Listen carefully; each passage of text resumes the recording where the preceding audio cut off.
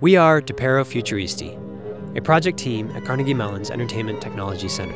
Our partners include the Promotional Arts Festival, the Museum of Arts and Design, and the Contemporary and Modern Art Museum of Trento and Rovereto, Italy. Our project is based on the work of Italian futurist Fortunato Depero.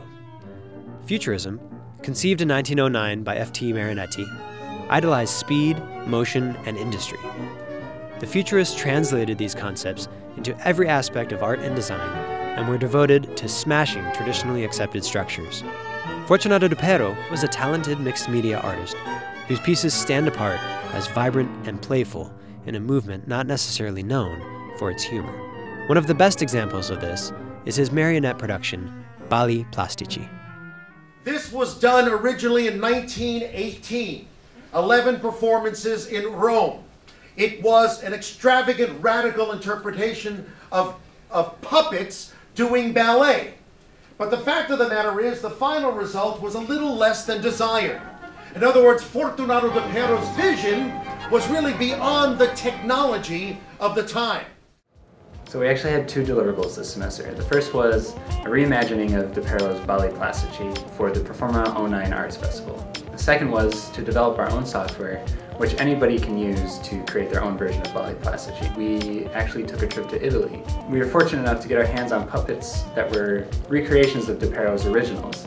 It was very useful for us to get a feeling of their size and their weight, and to get an idea of just exactly what movements each puppet was capable of. To translate the puppets into digital form, we took a lot of video. We used all these materials as a reference so that we could actually recreate the puppets.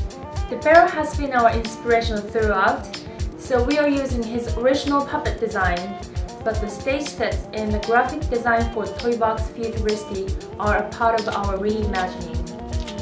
We wanted to make a software that everyone could use. We're giving a lot of control over the characters without having you to actually move every little piece, every second, every frame. Just give you the music, give you the stage, and you can do whatever you want. To record everything, we showed it the format. We used a toolkit. While we were recording, it was very similar to actual stage managing. Gotham would control the actual puppet movement, and I would give him specific cues. We ended up finding a lot of similarities between the recording we were doing with the software and an actual theater. Having the showcase at museum in New York City is pretty big and very exciting. Just seeing how they reacted and how they got excited and what kind of questions they had. And then there was a chance for us to do a live demo of the toolkit. The fact that the toolkit would be released in the future seemed to really excite them in the sense that they would have the power in their own hands to create something like that. That's what's really great about the software, is that we can take what was done in 1918 and allow people to take ownership of it